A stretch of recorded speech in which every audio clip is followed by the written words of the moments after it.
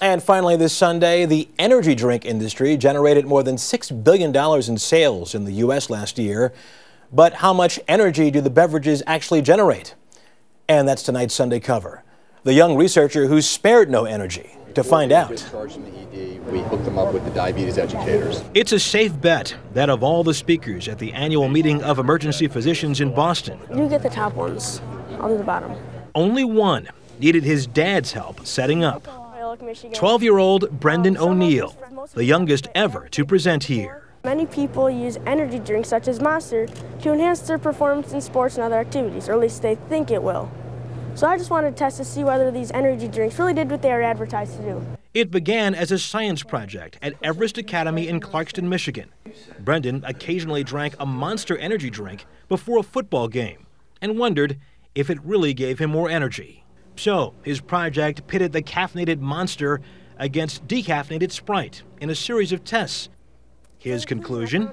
Energy drinks as compared to soda pop had no significant effect on your exercise performance or dexterity. That's right, no significant effect. Brendan's dad, Brian, an emergency room physician himself, was shocked by the results.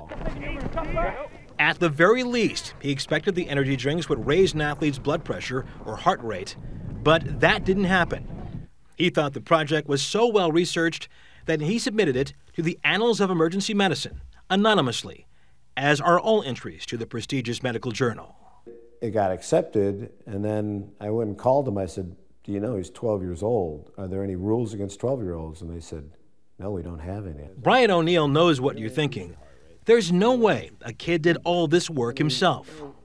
Every father, every parent helps their kids with their science project. But he says Brendan did most of it, the charts, the graphs. Brendan defended the research to the journal, and it's clear Brendan was the one who thought of using a video game as part of the experiment as a way to test reaction times after each drink. Brendan says despite the results, he still occasionally drinks Monster, though not as much as he used to. As for the future and what he's going to be when he grows up, I'm probably an emergency room physician like my dad.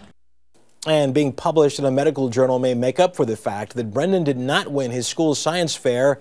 He didn't even place or even get an A, just a B+. Obviously a very tough school.